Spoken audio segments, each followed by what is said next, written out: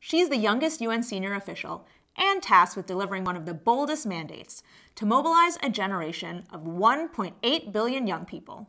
In this digest, Jayathma Wickramanayake, the UN Secretary General's youth envoy, shares her vision and why you should care.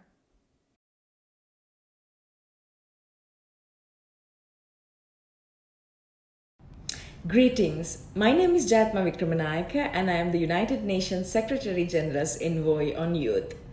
I work to bring the United Nations closer to young people and young people closer to the United Nations.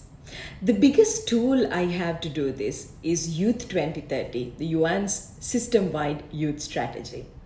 My office, together with other UN agencies, funds and programs and UN country offices and young people themselves are co-leading in bringing this strategy to life. Our common vision is a world in which the human rights of every young person are realized, a world that ensures every young person is empowered to achieve their fullest potential, and a world that recognizes young people's agency, resilience, and their positive contributions as agents of change.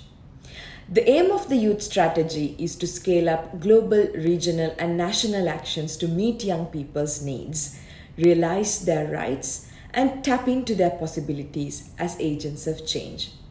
This strategy is ambitious. It's guiding the UN system in stepping up support for the empowerment of young people while ensuring that the organization's work fully benefits from their insights and ideas.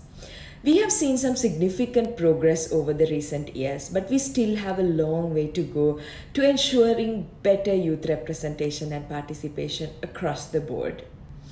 Through this strategy, we have an opportunity to meaningfully integrate youth into the realization of the 2030 agenda, viewing them not just as beneficiaries, but as key actors who are playing a critical role in contributing to a more sustainable future.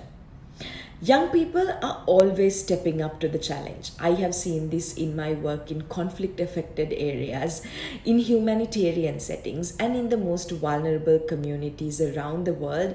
Young people take leadership in finding solutions.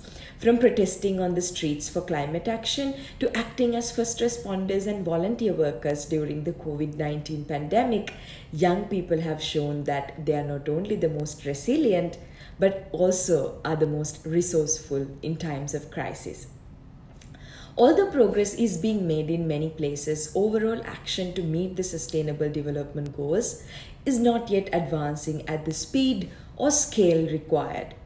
2020 needs to usher in an ambitious decade of action to deliver the SDGs by 2030. The COVID-19 pandemic and its impact on all 17 SDGs has shown that what began as a health crisis has quickly become a human and a socio-economic crisis, threatening to undo important sustainable development progress. Yet, despite being disproportionately affected by COVID-19, young people are coming together to respond to the crisis by demonstrating resilience, resourcefulness, and leadership. Today, the world is home to the largest generation of youth in history. With half of the world's population under 30, they represent the greatest opportunity we have for accelerating development and achieving the SDGs in the decade of action.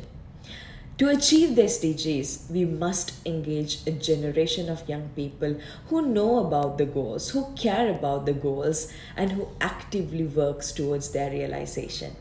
The world already has the knowledge and the resources to achieve the goals. Young people have the energy, the ingenuity, and ambition to make these goals a reality. With just 10 years to go to achieve the SDGs, I'm calling on all policymakers everywhere to urgently make greater investments in youth, from education to healthcare to training to creating decent jobs. Building the capacities of young people and ensuring they have opportunities to achieve their potential will be critical to delivering the 2030 agenda.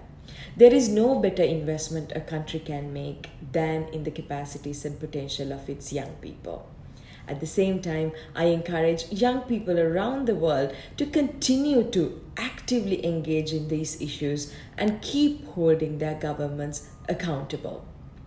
For 75 years, the UN has sought to unite stakeholders everywhere to tackle the world's greatest challenges.